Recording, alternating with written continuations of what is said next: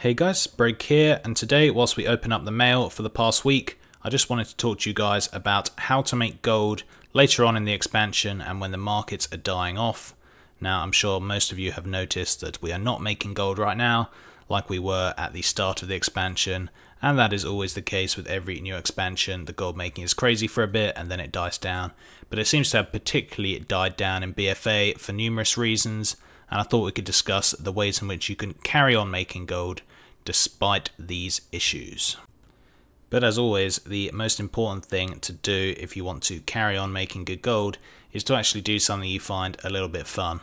I've seen lots of gold makers on Twitter and on YouTube recently who have kind of got burnt out playing the game, and a lot of them have been quitting or just, lowering their playtime by quite a lot because the game burnt out. That seems to have been a particular problem in BFA, even more than other expansions.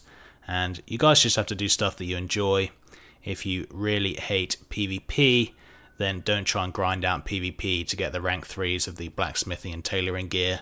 Just leave it. Yeah, it's not super necessary. You can make gold with other means. And if you don't like PvP, if you really hate it, then don't put yourself through it.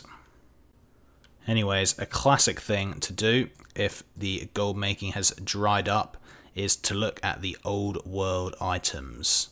So old world items, what do I mean by that? Stuff like the old transmogs from blacksmithing and tailoring, some of the cool old goggles from engineering, all of that kind of stuff. The stuff that usually you wouldn't think about and that sells quite slowly, but if you can get enough of those on the auction house, they have some really big profit margins. And especially now when it's so easy to get gear in BFA, the rates of sale for some of the blacksmithing, tailoring, leatherworking gear has not been good, at least not as good as Legion in my opinion. And I think if you just look towards the more old world items, you're gonna get some good progress, and even if they don't sell that quickly, they usually sell for quite a big profit, and if you get enough of them on the auction house, like I say, then you're going to be making some sales. And it's not just cosmetic items that sell well, but it's also the items that are kind of useful, the stuff like the auto hammers from blacksmithing, etc, etc. This is the kind of stuff that a lot of people just don't craft because they kind of forget about it, they forget that it's useful, but actually they sell really, really well. And like the tomes of the Tranquil Mind, that kind of thing. The things that are actually useful for raiders, but that aren't stuff like PvP gear and that aren't flasks and feasts, the things that are really, really popular to make, but the things that are slightly less popular. Even feasts, a lot of people forget about feasts later on in the expansion, so always check your cooking guides, see if the feasts are profitable, and if they are, definitely make a few. But things like auto hammers from engineering are a really, really good market that should never be ignored and never forgotten about. And whilst we're on the subject of cosmetic stuff, then don't forget about the pets, the mounts. They always sell good, and particularly after a few months of the expansion, players stop doing the crazy loads of Mythic Plus, the loads of World Quests because they've got exalted. Maybe they've done their heroic raiding and they don't want to raid mythics, so they've kind of stopped that bit. And then they start to look for other things to do in the game, and it always happens every expansion that pets and mounts start to sell more, and toys as well, because they start trying to build up their collections and doing other things that aren't the core of the game. So pets have been selling really good. I flipped them across server, as you can see here. But any sort of pet farming, or just try and buy some pets cheap in trade chat and sell them for more, they will sell a bit better than they do at the start of the expansion, at least in my experience. There's just less competition for selling them, and there's a lot of people willing to buy. Now, another thing you should look into is the kind of new markets that always develop a month or two after the expansion. The new markets that maybe weren't around the previous expansion, but have developed and have come into focus. So I'm talking about a lot of different things here, but one example I think is the Island Expedition selling, the boosts, where people boost you through Island Expeditions to level up your characters. People have like level 110, level 111 twinks who will boost Island Expeditions, and they'll sell them for like 5k per run, and the run takes 5 minutes, so they can make 5,000 gold a run or 60,000 gold in an hour just boosting someone to level them through Island Expeditions.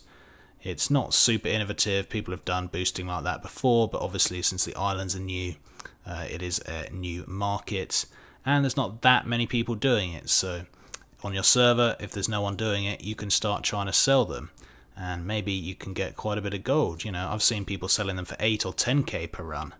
So, you know, maybe even 100k an hour, which would be really, really nice. Obviously, you've got to set up the twink and do all that, but there are guides on that, and, you know, it's just one example of an innovative and new way that you can look at for making gold, where maybe the current markets have been dying down. You need something else, and that could be an option for you. Another way of making gold that doesn't really lose its profitability throughout the whole expansion is, of course, flipping. In fact, I think flipping gets even better the further along in the expansion you go. And the reason for that is just there's so much less competition on the auction house. If you think about it, the main problem with flipping is if someone comes along with the same item as you and just undercuts you.